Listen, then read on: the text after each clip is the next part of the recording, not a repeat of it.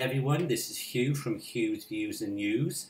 Today I'm going to show you how to do a pingback on your blog post. It's a very easy thing to do.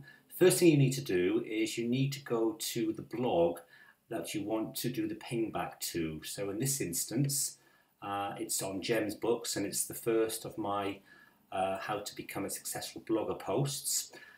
Here you need to go up to the address bar of the blog and highlight it, and then just copy the address there to the blog post. So I'm going to press Command and copy, and then go back to the post that I've created to put this pingback on.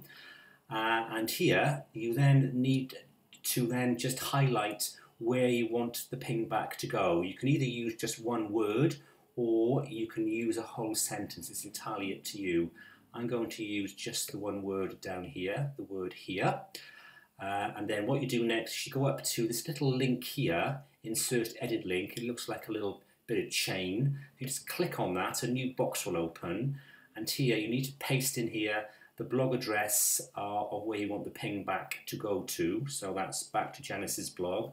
So if I just press Command and V on my keyboard, it'll copy the address into that box.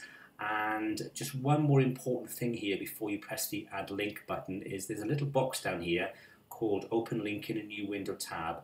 I always recommend that you put a tick in the box there. If you don't put a tick in the box there, then what will happen is that when anybody clicks on the link on your blog, it'll open up the blog page that you're linking to on the same page, and therefore the person will lose your page altogether, and they will have to go back and find the page they were originally on, and that could lose you a comment or a follow or a reblog, etc. So always put a tick in that box there. And then what will happen then is that whenever anybody clicks on your pingback link on your blog post, it'll open the blog page you're linking to in a brand new window. So let's click Add Link. And then the final thing I do is I highlight the sentence or the word where I've inserted the pingback, and I just make it bold so it stands out a bit more, and also change it into a nice colour so that when you look at it, you can just see down here now that there's a pingback here, and that will divert people's eyes to that word, and hopefully they will press on it. And that's how you do a pingback.